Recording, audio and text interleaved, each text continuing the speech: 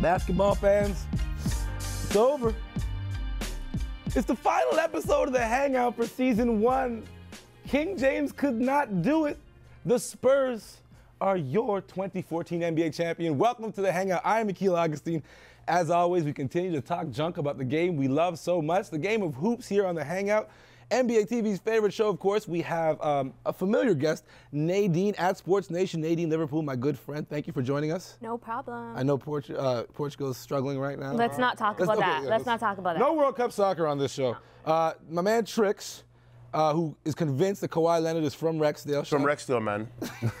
Yo, if he's from Rexdale, I know he plays dominoes. He didn't even shake the man's hand after he took the trophy. God, man.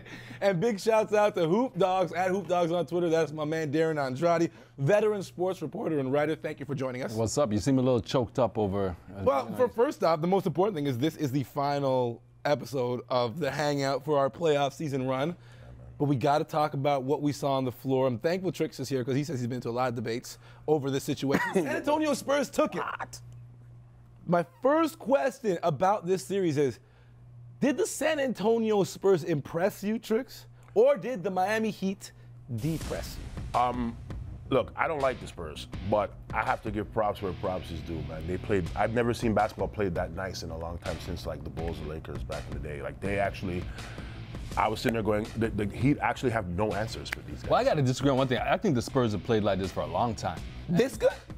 Well, you know what? They've had the system, and they've had the Spurs. Right. I think you're seeing the big three at the end of something where, you know, everybody loves the old guys, but they've been old for a while, but they've been playing in the same system for a while. And I think this system with these three, with Kawhi Leonard, hit its peak. Shout out to Patty Mills for that third quarter. Can I just say that was impressive. Energizer bunny. Yeah, I don't think Mario Chalmers had 14 points in the series. Mario Chalmers plays ball? That's what he does? He still plays basketball? I thought they just found some guy outside that was giving out signs and say, yo, come play for us. Tony Douglas. He's a ball player? Okay, all right, Nadine, this one's for you. Were you surprised with the general ineffectiveness and inability to fight back that you saw from a team that we consider to be the most dominant team of this generation, the Miami Heat?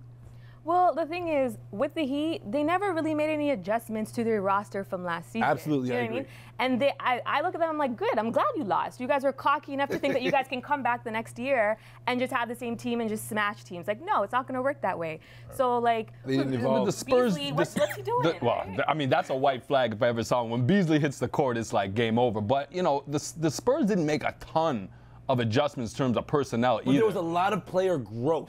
And that was the key there that you can't get in Miami. They're too old. You're not going to get growth. You're going to get what they are. Okay, before you chime in, is that part of the style too? Because we know LeBron has the ball a lot. Dwayne, well, let's not talk about Dwayne Wade. But like, they're not getting the ball a lot like the other San Antonio Spurs players are to get those opportunities. Right, it's a different system, equal opportunity system. They recognize the big three more in Miami than they do on other teams. Yes. But I just feel like, you know, there was no, like you said, there was no room for growth with that Spurs team. He's looking for help. They can't help him. They're on the downward spiral. Now, that's why his future's cloudy in Miami, and it's got to be cloudy when you're looking at the age on the roster. Why is everybody ignoring the fact that Miami they didn't have a good coach? I don't care if they won championships. All right, here we go. Who is to blame? I do blame the coaching system because, first of all, I know when you win championships with sheer talent, it makes you look good as a coach. So nobody says anything. But the bottom line is there was no system in Miami, none. That's why they couldn't withstand runs. That's why they couldn't hold leads. They had no identity. They had no identity. They had two guys that they were relying on, one in particular who did everything,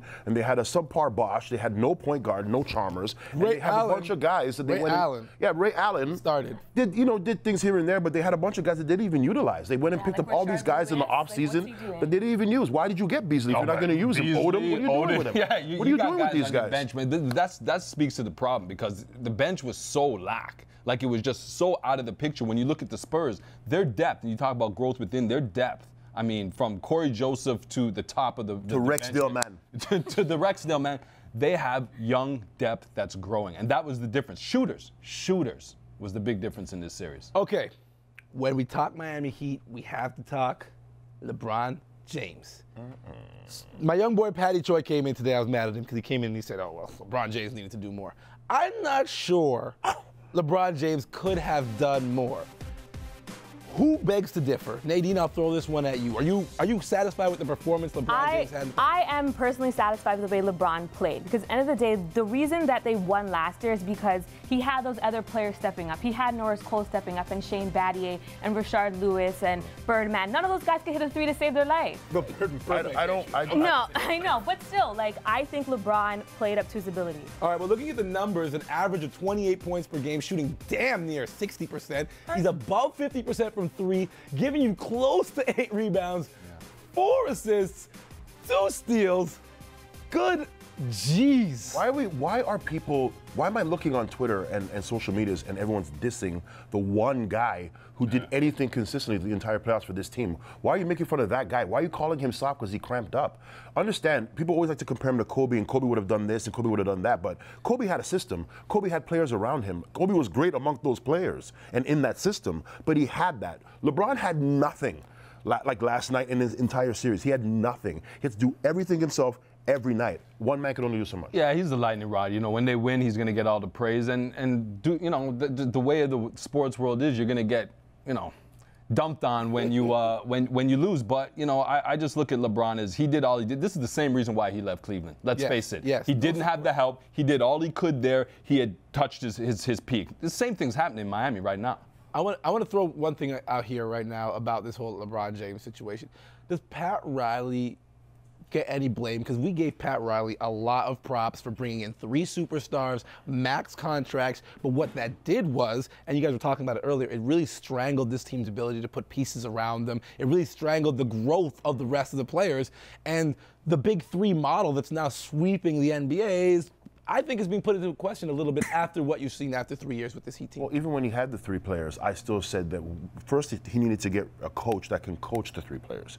You needed to build a system around the guys who couldn't do anything, like the Ray Allens and the Haslams, yes, and the Mario Chalmers. If you had a coach in place to help that guy grow, look what happened with Kawhi Leonard. He went there last year, and he didn't win, but he had a coach to help him build up. And look at him now. He's the Finals MVP.